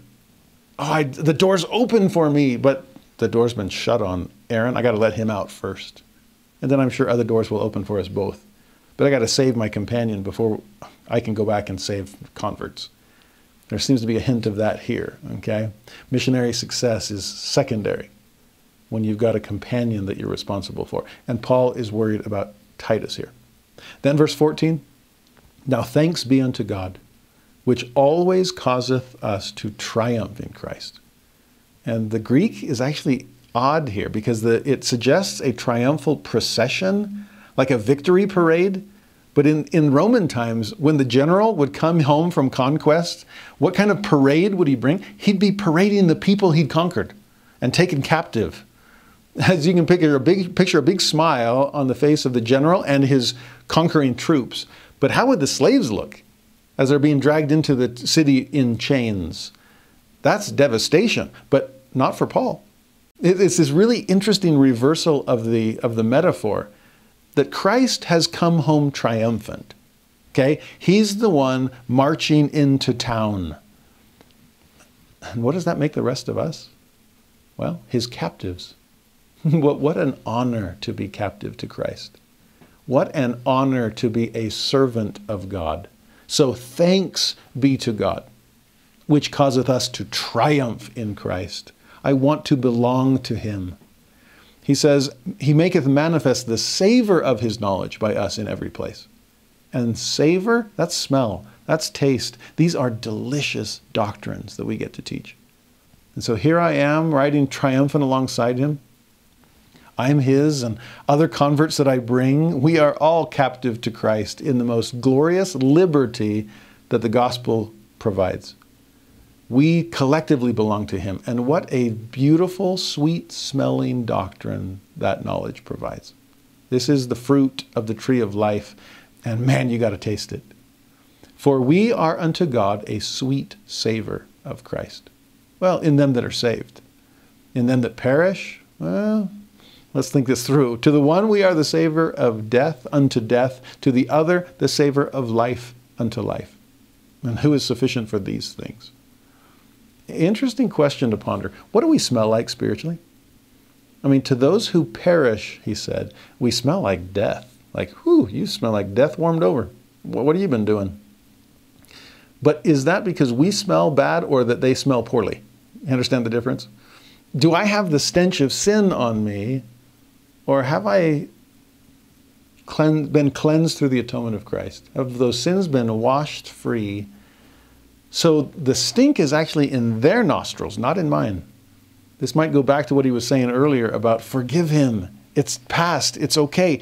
I cleaned him up. He doesn't stink. And so if you think he does, if you keep accusing him of stinking and push him over the edge into self-loathing and overmuch sorrow, the stink was in your nostrils. You're the type who perish because you want everyone to perish all around you. No, to those who perish, this is the savor of death unto death.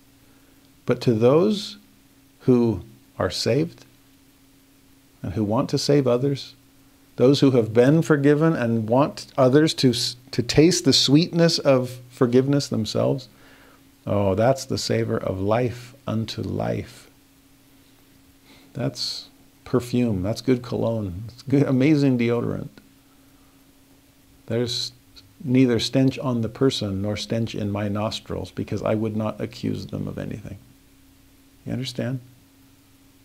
I do love the sensory experience Paul is trying to evoke in us. I used to joke, whenever we go camping or you're on trek or whatever, and you come home smelling like campfire, campfire is a strong smell. But generally it's a positive one. It's a good one. And what amazes me in the pioneer days or days before deodorant, it's like, good thing they had to cook everything over a fire. This is like two wrongs making a right. Because there's some nasty body odor. These people stink. But then you got to go cook over a fire, and it's like the one thing that's strong enough to overpower the stench. And it actually smells pretty good. So yeah, I'll smell like smoke instead of smelling like sweat. I'd rather smell like the smoke of the sacrifice. Think about the altars in the tabernacle and the temple. There's an altar of sacrifice where people are making their burnt offerings. And that's going to smell like a barbecue, which in my mind, one of the greatest smells ever. Keep wondering, when are they going to make barbecue scent candles? I mean, yeah, we can smell lemons and oranges and pine and everything else, but how about some good old beef brisket, huh? There's a scent. And then get closer and closer to God. And what do you pass right before you cross the veil? The altar of incense. With all of this glorious perfume, this aroma that fills the tabernacle, fills the house of God, that you smell as you enter God's presence. Smells bring memories in ways that not even sight does. You ever just pass by some smell and it's like, ooh, I remember exactly where I was the first time I smelled it. Or it just brings all these memories come rushing back. There's something about the sweet savor, the smell, the taste, the fruit of the tree of life, the incense rising to heaven. It's a sensory experience. Think about the sacrament as a sensory experience. And how do I smell to others? And how am I smelling those around me? Is it life to life, or is it death to death? It says something about both of us. I need to be more forgiving. Okay, clean out my own nostrils. I remember that as a kid. This is weird. You're going to think I'm strange, but you already do. And I remember that you children of the 80s probably remember this too. There was this breath spray called Banaka. And it was in this little spray. It was a little tube, looked almost like a really thin lipstick tube. But you take out the lid and you'd spray it in your mouth a couple of times, and it was supposed to give you fresh breath. And if you're going on a date, you better have some Banaka on you. Remember those days? Well, I remember once as a weird teenager wondering what it would be like, not in my mouth, but in my nose. And I squirted the Banaka in my nostrils, and woo, that stung. But everything smelled minty after that. And I thought, ooh, I didn't keep repeating it because it stunk so much. But I realized maybe that's the real solution to bad breath, is because I can't control the other person. If I can't squirt Banaka into their mouth, I can just squirt it into my nose. and I've solved the problem. Well, what's the savor in my own nostrils? And am I sufficiently forgiving to the point that everybody smells good to me? You understand? Now, verse 17, final verse of this chapter.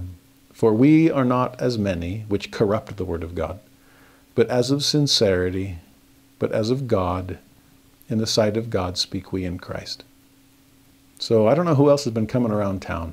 I don't know what false missionaries or false prophets you've had to confront. I don't know what worldly philosophies have trickled down from Athens. But that's not us. We're not corrupting God's word. We're not peddlers for profit. We're not religious hucksters and spiritual salesmen. We're giving you the truth. We are sincere. We are speaking for God because we take His truth seriously. And we hope you do too. In fact, if you turn the page and look at chapter 3, let's take the truth seriously. Let's see where it's coming from and how the Lord is raising the bar on His expectations for all of us. I love, there's some principles in chapter 3 of 2 Corinthians that I often come back to, especially when I study the Old Testament. I mentioned one of these verses last year in our study of the Old Testament. We'll see it in just a moment. But particularly for those Jewish Christians in the room, they're going to perk up with this chapter. 2 Corinthians 3, verse 1, do we begin again to commend ourselves? I mean, the way he ended chapter 17, I'm not trying to pat myself on the back. I'm not corrupt like others. I'm sincere, but I'm also sincerely humble. I'm just grateful for the chance to preach God's grace and spread His peace. So I'm not trying to commend myself. Or need we, as some others, epistles of commendation to you or letters of commendation from you? We're back to proving ourselves. Do I need a letter of recommendation? Do you need me to submit a resume online? So I'm not commending myself nor recommending myself. You should know who I am as an apostle of the Lord. He says, ye are our epistle. And he said that in 1 Corinthians 2. The proof of my apostolic call, the proof that I was sent by the Lord, is that you've come unto the Lord through my words. Okay? So ye are our epistle. And it's written in our hearts, known and read of all men. Everybody sees you as the evidence that we are sent by God. It's like when students turn out really good, and that's the best credential a teacher could ever have. Okay? It's like, wow, I helped mentor that person. Look how amazing they are, how amazing they turned out. And with that in mind, Paul says, for as much as ye are manifestly declared to be the epistle of Christ ministered by us, written not with ink, but with the Spirit of the living God, not in tables of stone, but in fleshy tables of the heart. Now, obviously, Paul is drawing a parallel to Mount Sinai. That these tables of stone, there's the 10 Commandments that God wrote on it with His own finger. But what He's really trying to write on are the fleshy tables of the heart. He's trying to change you. And the question is, are you willing to be changed? Is your heart as hard as the stone of Sinai? Well, God can even write on that. But He might end up having to break that heart and grind it down to powder, ashes to ashes, dust to dust, and then pour in some living water to reconstitute the clay. Because it's soft clay that God wants to work on. You ever tried to make something out of Play-Doh that's been left in the tub that's been left open? It's rock hard? Yeah, good luck with that. Our hearts need to be fleshy, as in soft. Because if they are sufficiently soft, then yes, God can write within them. And that's what He's trying to write upon. It's not ink He's using, it's Spirit. Have you ever tried to write on something where it just won't hold the ink? It's like you're writing on, hard plastic or something, and it can't grip the pen, the ballpoint pen, and no ink is coming through. Am I inscribable to God? Is He able to write upon me? Is my heart sufficiently soft? Verse 4 through 6, and such trust have we through Christ to Godward. Or in other words, toward God we have trust because it comes through Christ. I mean, what's going to soften my heart? Christ will. What's going to make it possible for God to change me? Christ will. That's our trust. Not that we are sufficient of ourselves to think anything as of ourselves, but our sufficiency is of God, which is such a humble statement on Paul's part. Yes, I lack self-sufficiency. I am horribly inadequate compared to the calling I've been given. But God can handle it. Whom the Lord calls, the Lord qualifies, and He's qualifying me. My sufficiency is of God. Or as we see elsewhere in Scripture, His grace is sufficient for us. So Paul says, who also hath made us able ministers of the New Testament, not of the letter, but of the Spirit. For the letter killeth, but the Spirit giveth life. You see, Paul is trying to inscribe in us. He's trying to allow God to write upon our fleshy tables. He is an able minister. Not able of himself, but able through Christ. Sufficiency is in Him. But an able minister of the New Testament. It's that Old Testament that says you've blown it and there's no coming back. It's that Old Testament that you thought you had to swing across the chasm between you and God on a chain that had to hold. But any small sin and the chain of law breaks. Remember our discussion in the book of Romans? The law drops you into the pit. The law cannot save you because you couldn't live the law perfectly. And so that Old Testament leaves you hopeless. But I pray that through the grace of God, I can be an able minister of a New Testament. That stone-hard commandment, that unbending law, that you could not live to perfection. No, God's trying to write something in you. And that it's not ink, it's Spirit. And Spirit giveth life. Letter kills. I mean, if the letter is saying it has to be perfect, then anytime you fall short of the letter of the law, you missed a jot, you missed a tittle, any small error, and it's over. That letter killeth. But the Spirit that understands where you're coming from, understands where you're falling short, but is trying to redeem you, is willing to condescend to be with you, understands the pain that you're feeling, the sorrowing over your own sins, doesn't want you to overmuch sorrow. And so let's stay in the Goldilocks zone. We can get through this together. Hold on to me. My chain holds. Let's come back to God together. That's the kind of life that is promised in the New Testament, because it's a New Testament in the blood of Jesus. Paul is an able minister indeed. He's taking people who know the old and introducing them to the new.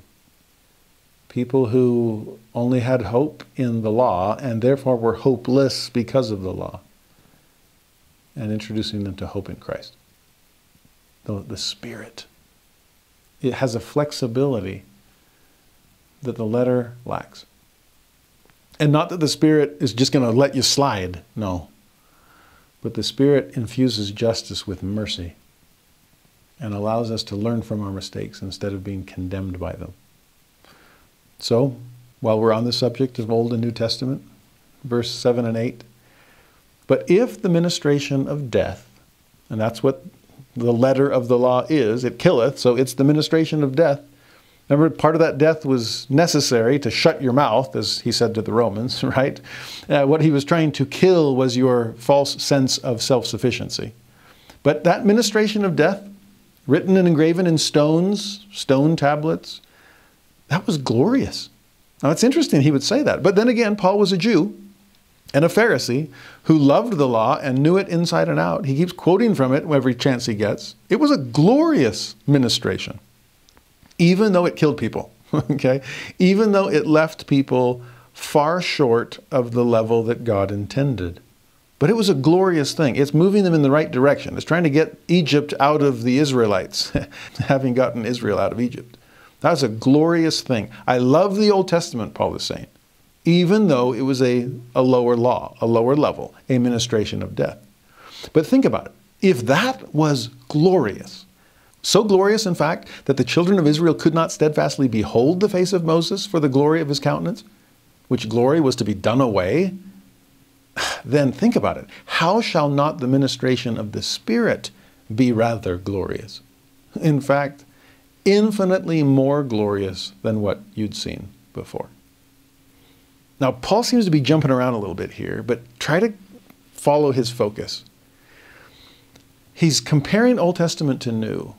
He's comparing law to grace. He's comparing strict, unbending justice to a more flexible mercy that refuses to rob justice, but fulfills it in a more patient way. He's comparing Jesus to Moses. He's comparing spirit to letter. There's this beautiful comparison he's running through. But right here in the middle, he says, now wait a minute, think about Moses coming down from Sinai. Remember what he looked like? Well, of course not. You couldn't see him. His face was so glorious. The Michelangelo statue where it shows Moses with the horns was a bad translation because it was rays of light that were shining, beaming off his countenance. And a bad translation left that horns, and I guess Michelangelo was a biblical literalist. But what was this? This was glory shining in Moses' countenance because he'd just been in the presence of God. Moses had to put a veil over his face to keep people from freaking out. It's like sunglasses haven't been invented yet for your sake, so I'll put a veil on me to solve the issue. And what Paul is saying here is that was a temporary fix, the law was. It was our schoolmaster to bring us unto Christ, he'll say in a later letter. It was preparation. It was prerequisite. But eventually it's going to be eclipsed by a far more brilliant light. Moses was terrestrial. The law was terrestrial. The gospel celestial. Moses was to get you to a point. But Jesus was meant to get you the whole distance. So think about how glorious. What I love what Paul is doing, he's paying homage to the Old Testament and the law of Moses that he was raised with. It's a glorious thing. But compare Moses coming down from Sinai to Jesus on the top of the Mount of Transfiguration. And Moses can't hold a candle. No candle needed. Jesus is the light of the world. And so if you thought the old law was glorious, you ain't seen nothing yet. The new gospel, a gospel of mercy, if you repent, a gospel of forgiveness, so that other people can repent, a gospel whereby we stop accusing one another and God stops accusing us.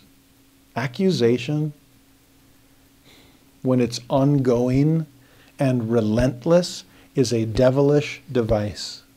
Paul already said it. But that's the law for you. The law can't get over it. The law has no wiggle room. There's no flexibility. That's why it kills. Even though it gloriously was attempting to help you lift yourself to a higher level. But the Spirit, the fleshy tables, the forgiveness that comes through the mercy and grace of the Father of Mercies himself, that is glorious. That's the New Testament. And I pray I am an able minister of it. Is this making sense to you? Paul hopes so. So do I. He then says in verse 9 through 11, similar image, for if the ministration of condemnation, there's law of Moses, if it be glory, and again, think how glorious Moses' face was. If it's that good, if it gets you from a telestial up to a terrestrial level, we've traded out stars for moonlight in all its beauty. If that's glorious, then much more doth the ministration of righteousness exceed in glory. For even that which was made glorious had no glory in this respect, by reason of the glory that excelleth. For if that which is done away was glorious, much more that which remaineth is glorious. You got it? You thought moonlight was good? Wait for the sun to start shining. You thought terrestrial kingdom was a kingdom of glory. Oh, it is. But it can't hold a candle to celestial glory. So think of the New Testament being greater than the Old Testament. Think about Christ being greater than Moses. Think about grace being superior to law. Think about Spirit eclipsing letter. No matter how good all of those first drafts were. You ain't seen nothing yet. So what are we going to see? Verse 12 and 13. Seeing then that we have such hope. And it's hope that comes through Christ. It's hope that I can be transfigured and not just veiled. Seeing that we have such hope, we use great plainness of speech. I mean, sorry, it might hurt at first, but it's out of love. It's wet with tears. I'm calling it like it is because I'm trying to lead you into the Spirit. I'm not beating you over the head with the law. I'm not smashing the tablets of stone over you. But I am trying to break your heart enough that it's soft enough for God to write on. I'm trying to make it fleshy so that the Spirit can give you life, so that you'll repent knowing that God will forgive you. That's the hope that we preach, and it's the great plainness that we use when we preach it. Not as Moses, he said, which put a veil over his face, that the children of Israel could not steadfastly look to the end of that which is abolished. That's why Paul is being crystal clear. I'm not veiling my language when I call you to repent. I'm not pulling any punches. I'm not sugarcoating sin. It's serious, believe me. Jesus didn't sugarcoat it for me. He called me out. He brought me to my knees. He blinded me. Yeah, no veil there. But in blinding me, he opened my eyes. In breaking my heart, he softened it. In bringing me to my knees, he lifted me up into his presence. And so I cannot veil my language. It is hard for thee to kick against the pricks. That's what Jesus told me. It's what I'm trying to tell you. So please, quit kicking. The prick isn't going anywhere. God is still trying to nudge us, prod us forward along the covenant path. Will we be hard-hearted? Or will we be soft? But I will not veil my language. And speaking of veils, one more mention, verse 14 through 16. But their minds were blinded, those Old Testament Israelites, and not just them, even their descendants. Their minds were blinded, for until this day remaineth the same veil untaken away in the reading of the Old Testament, which veil is done away in Christ. But even unto this day, when Moses is read, the veil is upon their heart. Nevertheless, when it shall turn to the Lord, the veil shall be taken away. And that's what Paul is hoping for. That's what he's working toward. At the crucifixion, that veil was already rent in twain from top to bottom. There's no separation. We can come into the presence of God. That's the atonement, the at-one-ment. But sadly, there are still so many people holding to the old law and beating themselves up with it. Or you holding other people to the old law, which was so inflexible and unforgiving. No, can we read the Old Testament through the lens of the New? Paul was so good at that. Think about how many times he weaves together Isaiah and Hosea and Psalms and all these other Old Testament passages to teach New Testament principles. He saw Jesus in all those messianic prophecies, and he's trying to prove the point anytime someone will listen. The problem is people are still reading it with that veil. I mean, we've seen the veil protected people from the glory of Moses, but does the veil sometimes obscure our vision when it's things that we need to see in crystal clarity? You see, too often, Israelite past, Judaism present, they're reading the Old Testament and missing its point. They think it speaks of a Messiah that has not yet come, but Paul knows that Jesus has come. The Messiah, the Messianic prophecies have been fulfilled. So how do you see the Old Testament in the way that you should? What pierces the veil that's upon it? Well, Jesus does. He tore the temple veil in half, but he also tore apart the veil that obscures our view of the Old Testament. That's why I shared this verse in our Old Testament study last year. I wanted people to know that the Old Testament is the ultimate game of Where's Waldo? but it's someone far superior to Waldo that we're searching for. It's Jesus on every page. And if we'll develop the eyes to see, if we'll see through the lens of Jesus Christ, just look for him, assume that he's there, and he'll start to be visible chapter after chapter, page after page. Okay? So the veil is done away in Christ. The veil it was on our hearts, but it's gone because now our heart, what used to be hard, is now soft, it's fleshy. God is writing on it. He's changing me with flexible spirit instead of concrete stone. And that spirit is giving life. It's breathing life into the law and giving me hope that I can learn from the times that I've broken it instead of it breaking me over itself. Finally then, verse 17 and 18. Now the Lord is that Spirit. He's the lens. He parts the veil. He writes on fleshy tables. He is the source and goal of everything.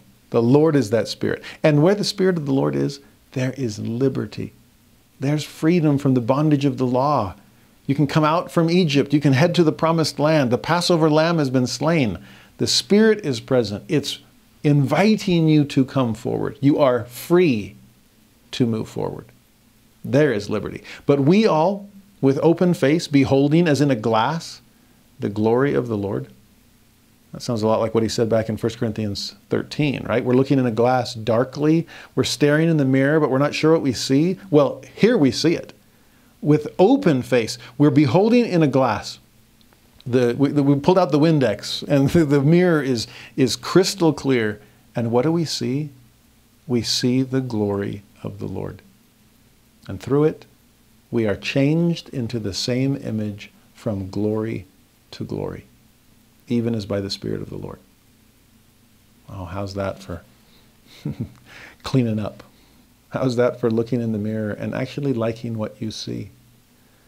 Not the dingy reflection of the natural man or woman, but the image of the glory of God written in your countenance. Of course it's going to come out of your countenance. It's already been written in the fleshy tables of the heart. And it just starts to change you. You progress from glory to glory. Sounds a lot like grace to grace that we've seen before. And if we'll simply accept the glory and accept the grace and act on it, live into it, be changed by it, then God will give us more grace and more glory as we ascend the staircase home. I've heard it said that the longer a couple is married, the more they start to look like each other, which is the best news I've ever heard and the worst news my wife's ever heard. I only have room for improvement, but I feel like I'm dragging her down. But that kind of similarity, because of the covenant relationship we're in, well, imagine being sealed to the Savior and having his image engraven upon your countenance. Imagine progressing from glory to glory until you are changed into his image. Oh, there's a veil needed. And yet, a veil parted as the Lord allows us to see him and see ourselves for who we really are. That's what Paul has been hoping for, working toward, writing about this whole time. And with faith in his readers, with faith in the people, the saints of Corinth, he believes he will then see them for who they will really be. That he will wipe the smudges off the mirror.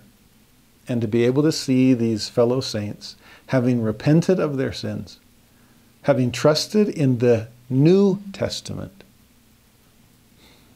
having seen Jesus on every page, they'll see themselves and know that they are like him.